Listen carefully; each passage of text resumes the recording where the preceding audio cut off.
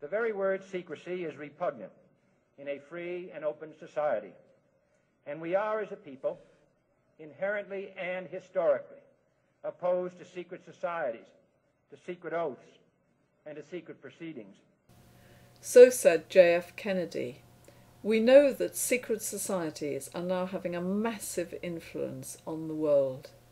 Most people are unaware of organisations like the CFR, which is the Council for Foreign Relations, the Trilateral Commission, the Club of Rome, the Bilderberg Group, the Bohemian Grove meetings, etc.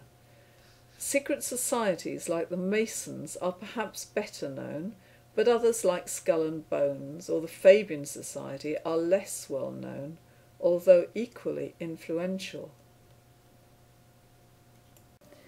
But what I want to talk about today is the quangos and the charity foundations which are working along with the political organisations I've already mentioned to change society, and one suspects to change society in order to bring in world government.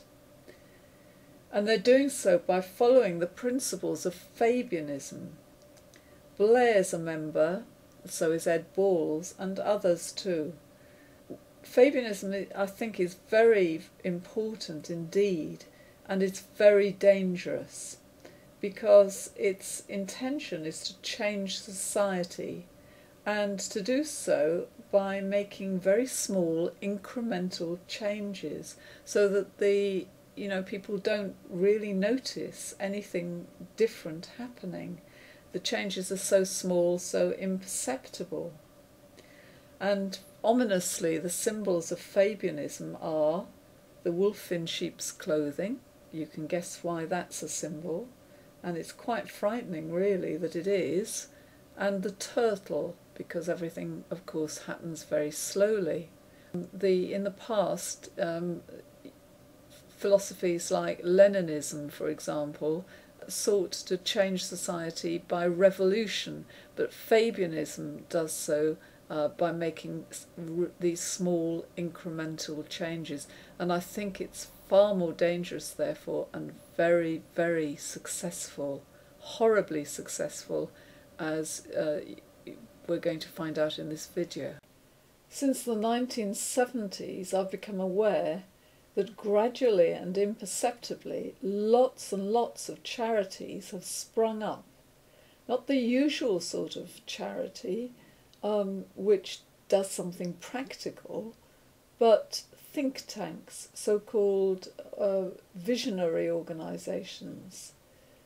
Let's start by taking a look at one of these charities, Forum for the Future it's called, and it claims to be a change agent for action for a sustainable world.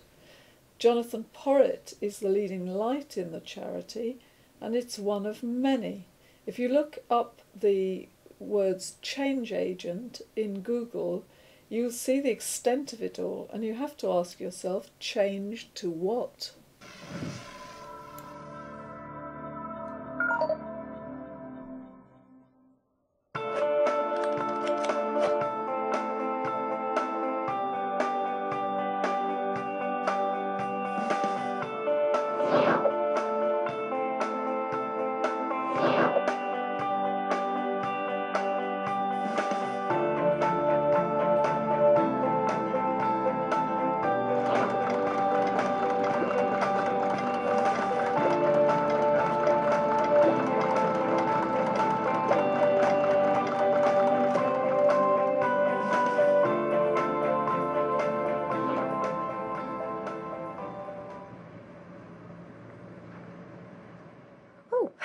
Hi, I'm so glad you're on time. I'm V.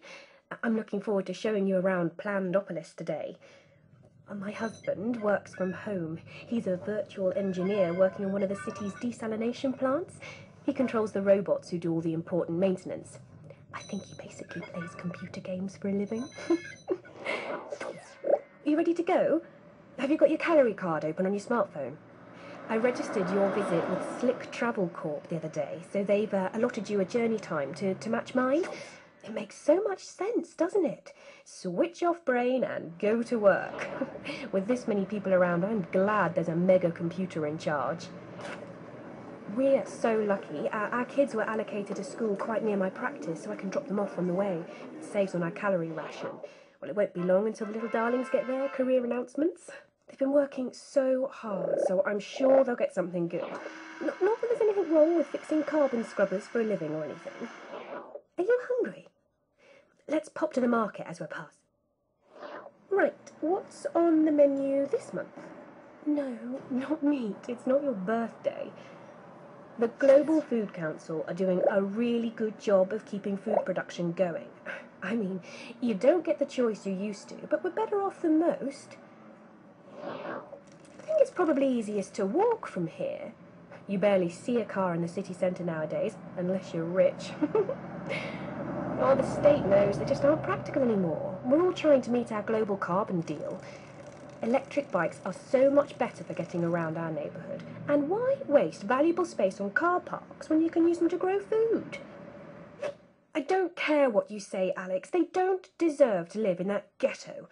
They are completely disconnected. No high-speed transport system, no new internet. They miss out on jobs and many essential services too. Oh, hi again. What a day. I had to make an emergency visit to the Cry Freedom ghettos. I mean, I miss my sister like mad, but I'm glad they went when they moved to New Amsterdam. They're safe from climate change on the floating city. That must be her now. It's much easier to meet up with friends virtually now. So many cities have banned cars in central areas. Ooh, looks like she's got some juicy gossip.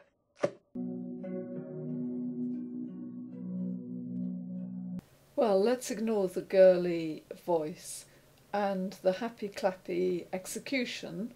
Let's look at what's being proposed. It sounds alarmingly similar to Agenda 21 to me. Agenda 21 is the agenda for the 21st century, which was written by the United Nations. To put it in a nutshell, Agenda 21 wants to imprison humans in overcrowded ghettos so that wildlife and nature can be free to develop.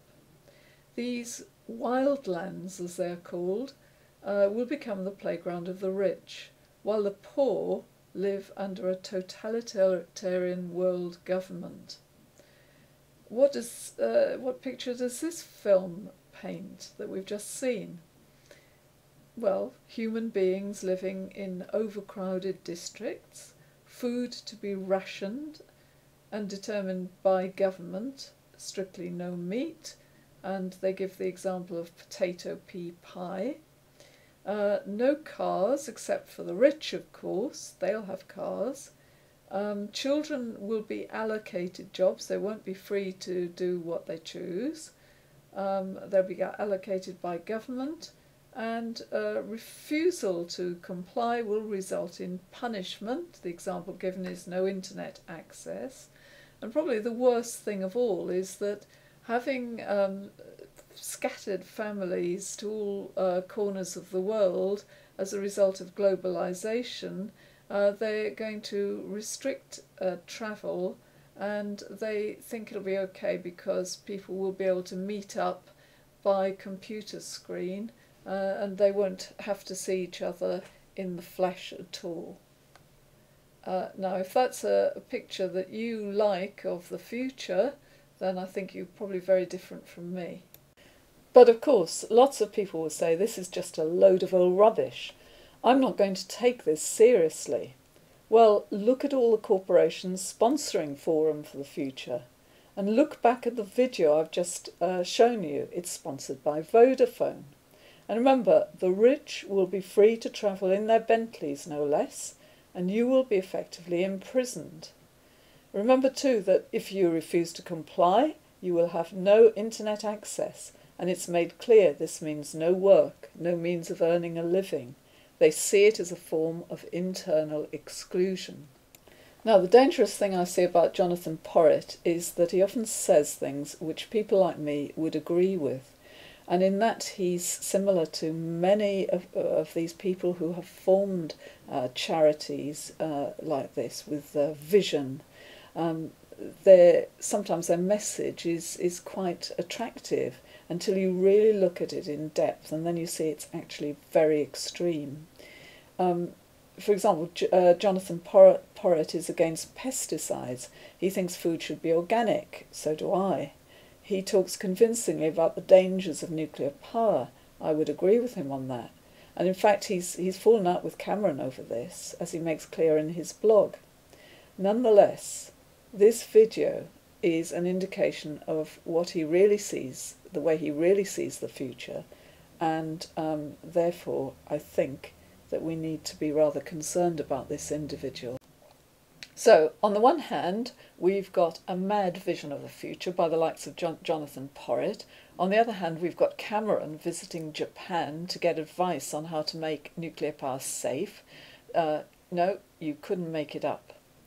And Nicolas Sarkozy, President of France, is currently in the doghouse because he misled the French people into thinking he visited Fukushima when in fact he never got further than Tokyo.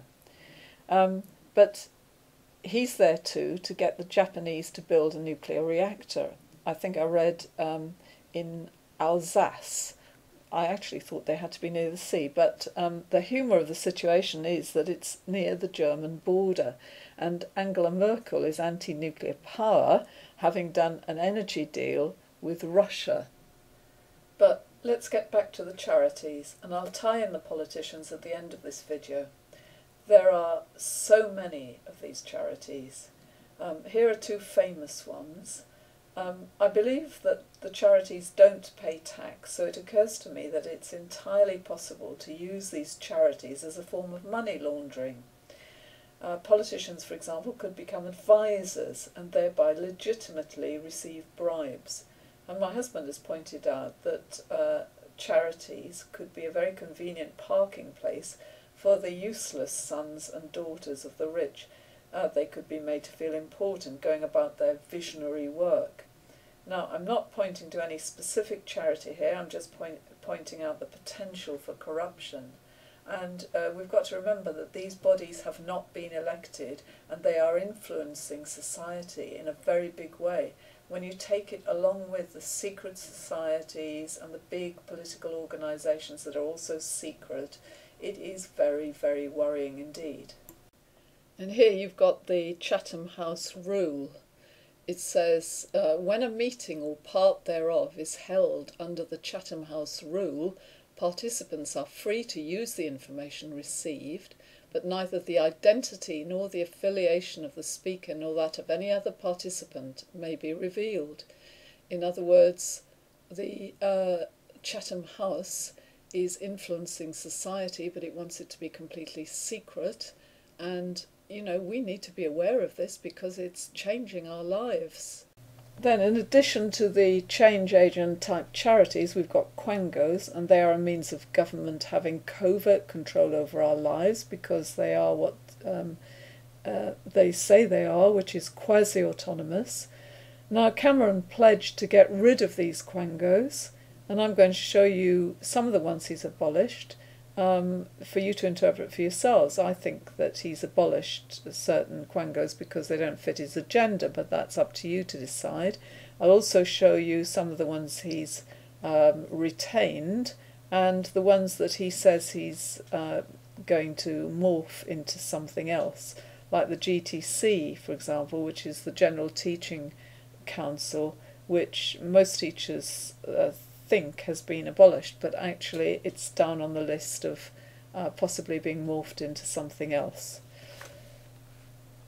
Just in case you think this is as bad as it gets, I've kept the organisation called Common Purpose till last.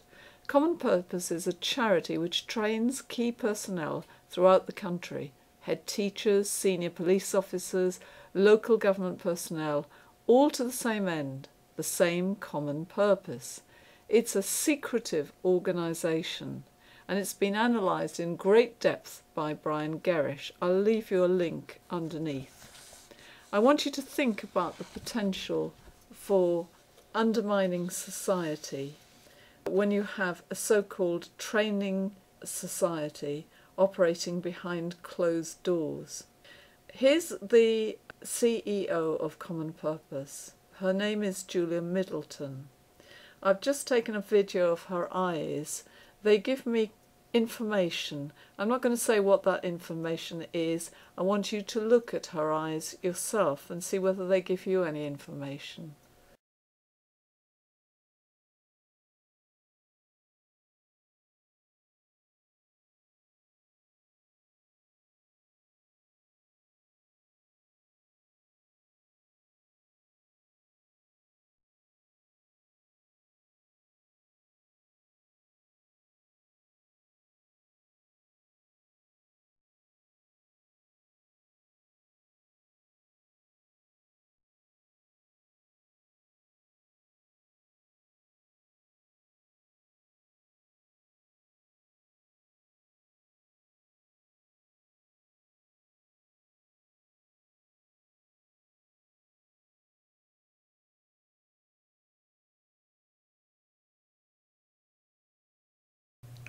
So that's yet another change agent style charity implementing the techniques of Fabianism. And if you look at again at the symbol of Fabianism, which is the turtle, which says, when I strike hard. Just think about that for a moment. If that was a group of Muslims in Bradford, they would be arrested. And yet we allow this society to put out this kind of logo, which is really like a mission statement, I think. And it's very, very dangerous indeed. We need to do something about it. So what's the position? Well, we've got large organisations like Bilderberg meeting secretly. We've got change agent style charities plotting to change our lives. We've got quangos, unelected but having a huge influence on our lives.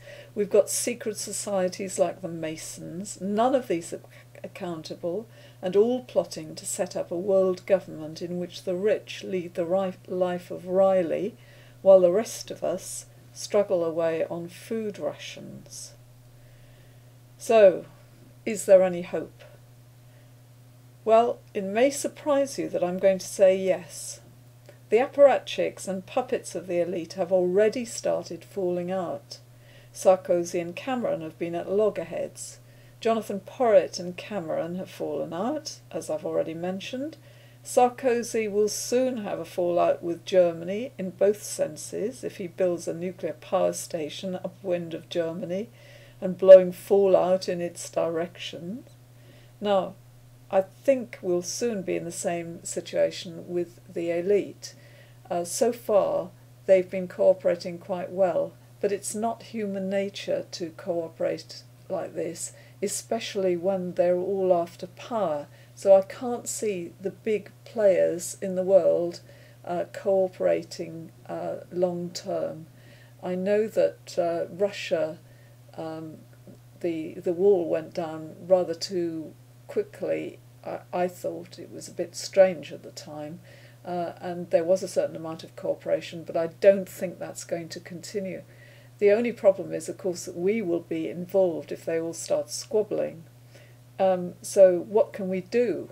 Well, we need to stop voting, because when we vote we give legitimacy to these apparatchiks who are all the same. They're all in it together. That's what Cameron meant by the phrase, we're in it together. So we need to stop voting, and we need to stop buying from the corporations, because if we stop buying, all they can do is talk. They don't have the wherewithal to actually implement their ideas, such as they are. So, that's the message. And finally, start talking to other people. People who listen to this video probably already are awake, but, they need to start waking other people up. For example, by sharing this video with others so that they know what's going on.